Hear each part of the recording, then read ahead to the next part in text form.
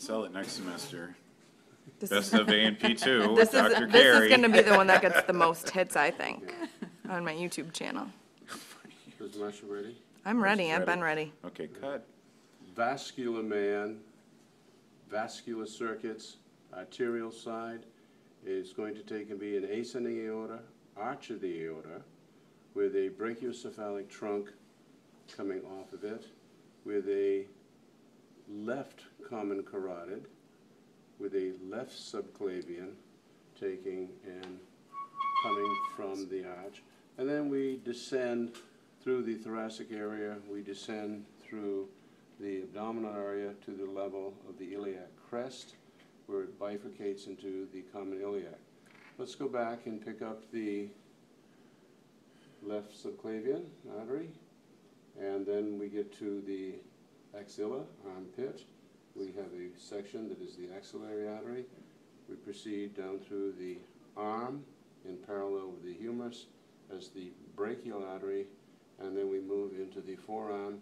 And when we're on the, in anatomical position, when we're on the side with the radial bone, we have a radial artery, and then on the other side, the medial side, we have an ulnar artery, and that proceeds into the palm. We have a superficial and a deep palmar arch, and it proceeds into the respective digits of the hand as digital arteries. When we take and look at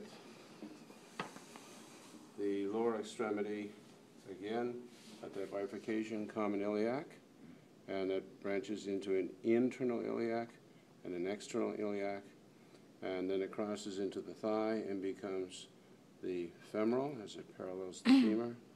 And we get to the back of the knee where we have that depression where we flex, and that's the popliteal fossa, so that's the popliteal artery.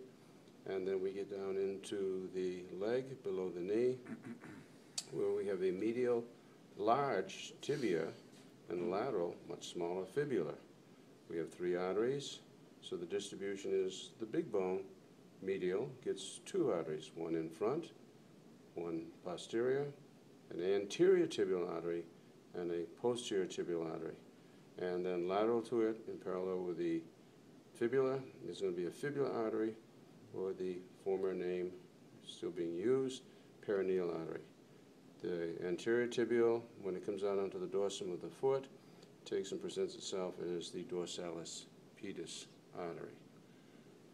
On the venous side, we know that the deep veins are going to be the same as the arteries. So we start down here with these deep veins and go in the direction of the blood flow. So the vein laterally is the radial vein medial is going to take and be the ulnar vein, and when we're near the humerus, it's going to be also the brachial vein, come by the axillary area, axillary artery, come under the clavicle, subclavian artery, and then we come into a brachiocephalic vein. We do have 2 brachiocephalic veins, 1 brachiocephalic artery. And we will take and do the superficial veins. As we proceed just under the skin, on the anterior side of the forearm, we're going to take and see a cephalic vein. On the medial side, coming through the forearm and into the arm, dumping into the other end of the deep vein, axillary vein, we're going to have the basilic vein. In between them, in the middle, before you get to the arm, a median antebrachial. And then we also have in this depression where we bend the elbow, the median cubital vein, so commonly used for venipuncture. Now, in the abdominal area, one has to take and be aware of the vessels that supply major digestive structures like the liver.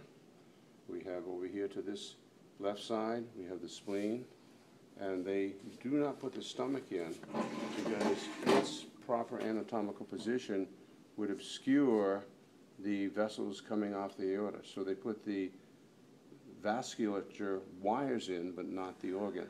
So we look up underneath that, and right from the aorta, we see a small little piece emanating that splits into 3 arteries: a hepatic artery, a splenic artery, and a left gastric artery.